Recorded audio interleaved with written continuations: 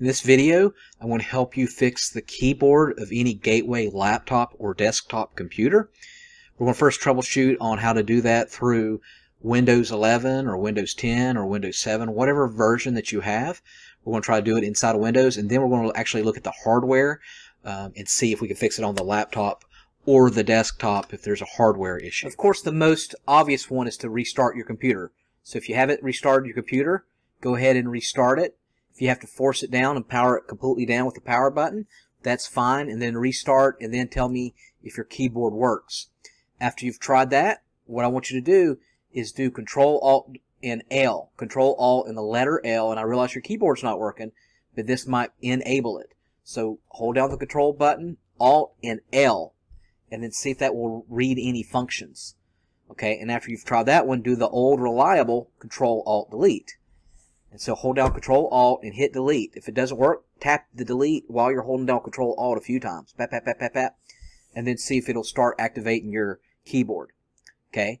After you've tried that, now what we're going to do is try to enable and update the driver for the keyboard in the device manager. And in order to get to the device manager without a keyboard, it's pretty simple. I'll first show you how to do it with Windows 7 and then Windows 10. So what you're going to do on both of the versions of Windows, you're going to go on the very bottom of the toolbar here, on the bottom of your home screen, and click on that little file. It's basically File Explorer. You click on it, and then with Windows 7, you're going to hit Control Panel here on the right, and then what you're going to do is hit Hardware and Sounds, and then right here's Device Manager. On Windows 10 and 11, you're going to do the same thing. Click on the little File Explorer icon on the very bottom, and then what you're going to do is right-click anywhere in the white space, and then click Properties, and then right here you'll see Device Manager. So when you get into Device Manager, what you're going to go is go down here where it says Keyboards, click on it, double-click, and you will see some options. Make sure you're logged in to the internet, that you got Wi-Fi or you just connect it to the Ethernet. And what I want you to do is click on Update Driver Software. Try that, and that might take 5 to 10 minutes. And most likely it'll say that you're already up to date, but hopefully not. And then after you've tried that, go ahead and uninstall it. Uninstall your keyboard, restart your computer again, and then go back in here and reinstall the keyboard and see if that will fix your issue. Okay, after you've tried that, what I want you to do is go back to Control Panel, like I showed you on the previous slides. And then when you go to Control Panel, I want you to click on Ease of Access right here. When you click on Ease of Access, I want you to change how your keyboard works right here. And then when it comes to here, make the keyboard easier to use, I want you to make sure all these are unselected. Now, if you want to, you can keep the turn on toggle key selected if you want to. But make sure all these are unselected. Restart the computer and then see if the keyboard will start working. Next, we've already updated the driver, so we've already done that, and we've already uninstalled it. Now, what I want you to do is go back to where you were here with the Device Manager. And what I want you to do is go to Properties right here. And what I want you to do is click on Driver, which will be up here, and then look where it says Rollback Drivers. So if Windows automatically did an update, what would happen is that sometimes it'll uninstall the driver, the keyboard driver. So if this is able to select Rollback Drivers, click it and then roll them back, and that'll take you a few minutes.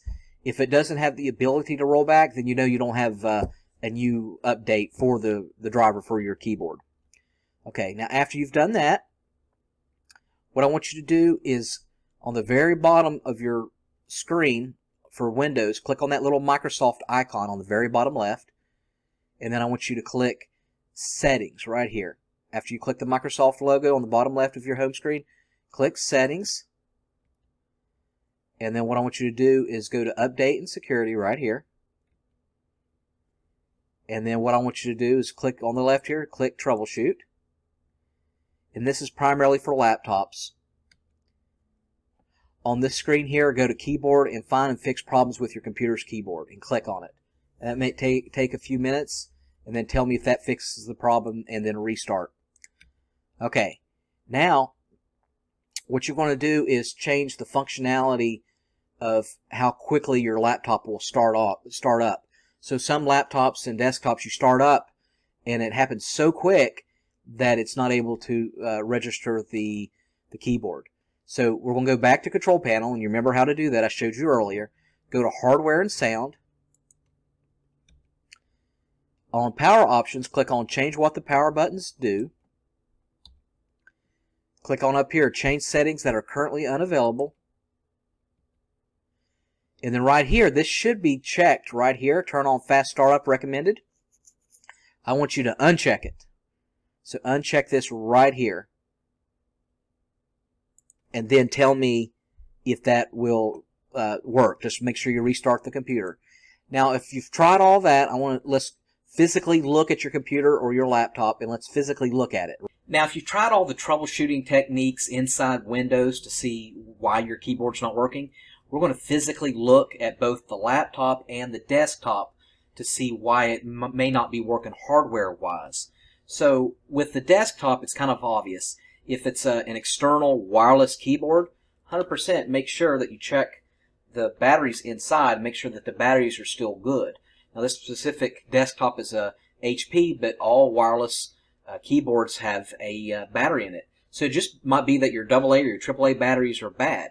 Next, after you've troubleshoot that, all wireless desktop keyboards are connected by a USB port. So I want you to physically inspect the USB toggle that's connecting your desktop wirelessly to your keyboard. So go find it, and it may look like something like this. And what I want you to do is inspect it for damage, but what I want you to do is take it out and insert it into another USB port. It may be a possibility that that USB port went bad. Put the USB into into another USB port, and then tell me if that will fix your problem.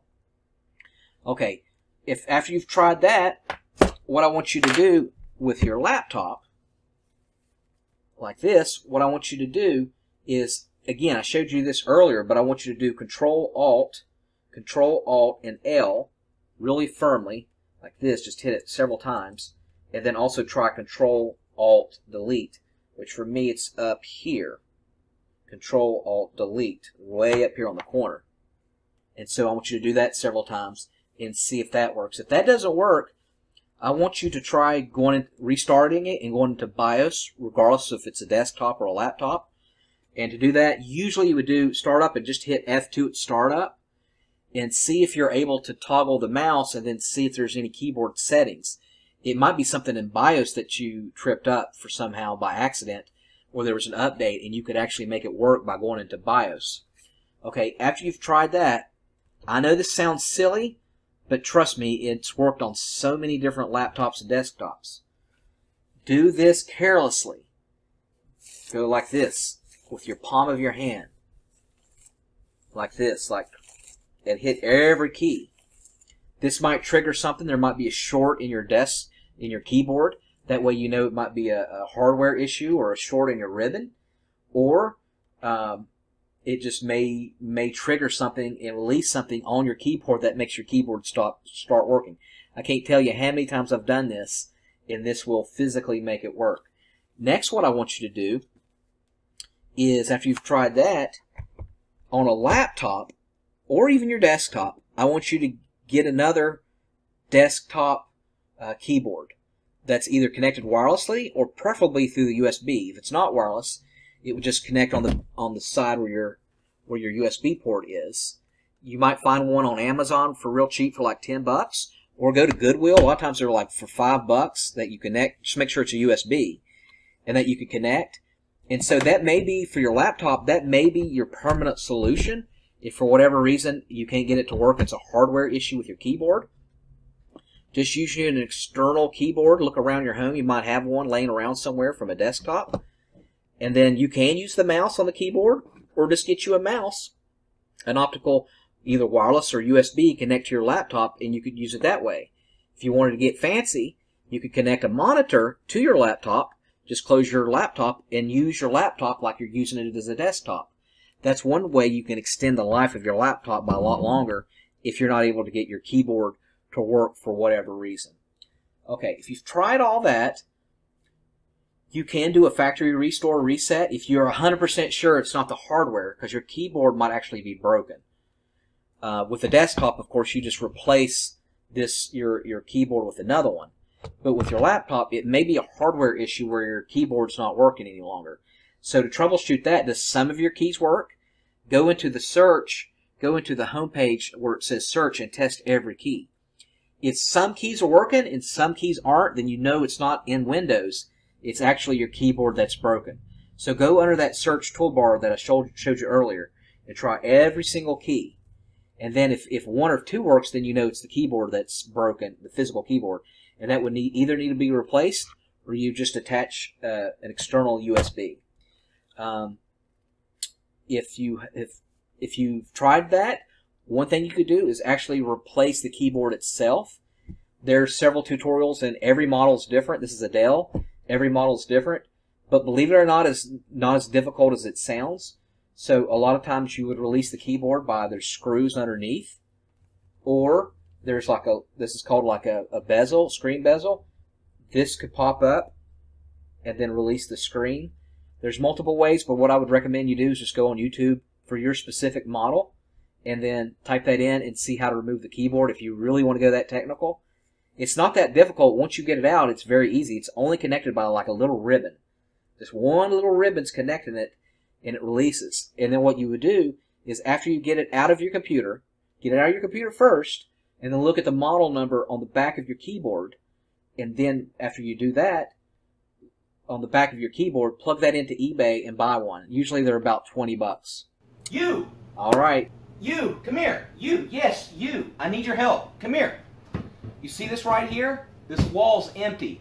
I need a YouTube play button. In order for me to get a YouTube play button, I need 100,000 subscribers. I got, what, 20, 30,000 right now? I need 100. I need you, please, you to subscribe. You think, my subscription doesn't help. Yes, it does. I need 100,000. I visualize what I want in this world. And what I want is a YouTube play button. I want a YouTube play button, and I need you to subscribe. You can help me. You can make your dreams come true. Just visualize it. Whatever you want in this world, you can have. You can have all your dreams come true. I want you to help me make my dreams come true. All right? So please, please subscribe.